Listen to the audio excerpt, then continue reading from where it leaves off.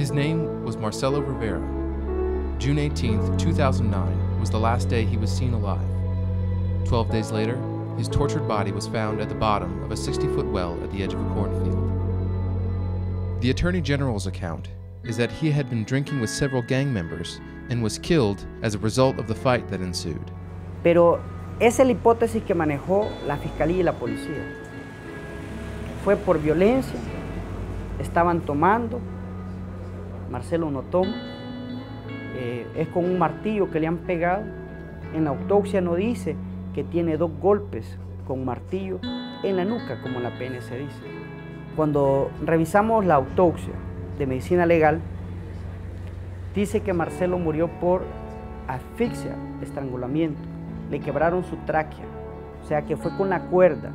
Marcelo, a teacher, was on his way to visit a family member in the neighboring town of Vilbasco, intending to leave the following day for a workshop on strategic planning for nonprofits when he was kidnapped. Pacific Rim is a leading multinational mining corporation in El Salvador. For years, Pacific Rim, a Canadian company with a subsidiary in the United States, has been actively prepping for extracting gold from the El Dorado mine in El Salvador near the town of San Isidro in the northern department of Cabañas. There are an estimated 1.4 million ounces of gold at that location. Near the close of trading July 31st, the price of gold was $951.69 per ounce, making the potential value over $1.3 billion US. Pacific Rim is currently suing the country of El Salvador for $77 million, making the claim that having allowed exploration of gold on the El Dorado site, the government has no grounds to refuse mining extraction permits. Pacific Rim is presenting this suit under Chapter 10 of the Central American Free Trade Agreement, which provides for arbitration by an international tribunal under the auspices of the World Bank to resolve investment disputes between companies and countries. Pacific Rim's work towards acquiring extraction permits from the government of El Salvador was stalled by a collection of environmental and anti-mining organizations known as the National Working Group Against Mining in El Salvador, combined with opposition from the Roman Catholic Church, former Salvadoran President Tony Saca, and current President Mauricio Funes. One of the leading local anti-mining organizations is Friends of San Isidro Cabañas, known as ASIC. Marcelo Rivera and his brother Miguel co-founded ASIC with members of both the San Isidro community and their partners in the United States. Marcelo was the director of ASIC. According to a 2009 study from Oxfam, metallic mining in Central America uses exorbitant amounts of water, drying up wells and contaminating groundwater with cyanide and heavy metals. El Salvador is particularly vulnerable, having, quote, no sparsely populated or remote areas in the country appropriate for mining. The people of Cabañas have experienced this vulnerability firsthand. Other mining in the region has led to the death and infertility of livestock, sickness among children, and lack of clean water.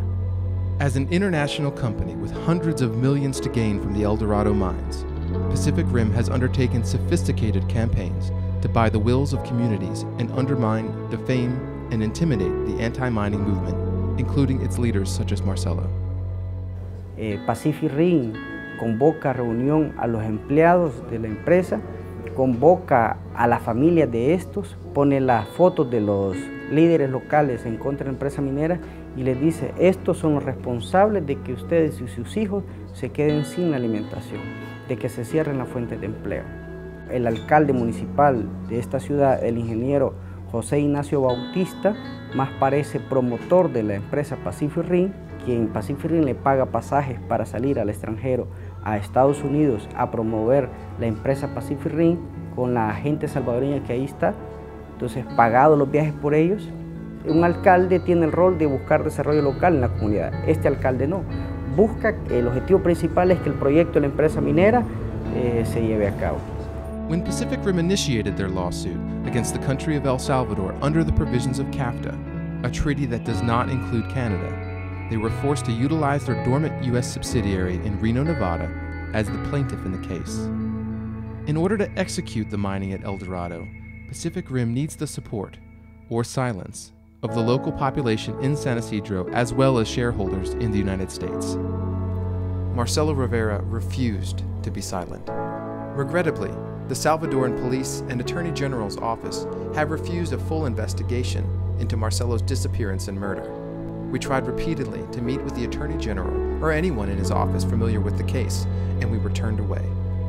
Given Marcelo's profile as a political opposition figure, the premeditated, brutal nature of his death, and the impunity which followed the crime, this murder precisely reflects the elements of a death squad assassination. Allegedly, the National Civil Police and the Attorney General have received evidence connecting Pacific Rim's business interests with the assassination of Marcelo Rivera. However, they have publicly discarded this line of investigation, attributing the crime to common delinquency. Ahora nosotros como Procuraduría el día lunes lo que hemos pedido es simplemente que las instituciones cumplan con su mandato. Esperamos que la policía y la Fiscalía General de la República hagan su trabajo. Local police have been informed that a six-figure sum of money was paid to a group of people, including known gang members, to silence Marcelo. 7 of the supposed material authors are in custody. The question that authorities must answer is this: who has the resources and the motivation to commit this crime? Please understand that I did not come to El Salvador looking for this story. Once I understood the details and met the people of Asik and San Isidro, I came to a personal commitment as an American that I find it unjust to allow corporations operating within U.S. borders to exploit and harass poor communities, creating conflicts that result in violent death. I invite you to take 2 steps with me. First, join an international campaign to demand that the Attorney General of El Salvador undertake a serious investigation into the disappearance and assassination of environmental activist Marcelo Rivera. The people who ordered the killing must be brought to justice along with those who carried it out. Second, urge your representatives in the Senate, Congress, and your local government to use all legal channels to investigate the actions of Pacific Rim in El Salvador, especially in relation to the death of Marcelo Rivera. His name was Marcelo Rivera, activist, educator, brother, son.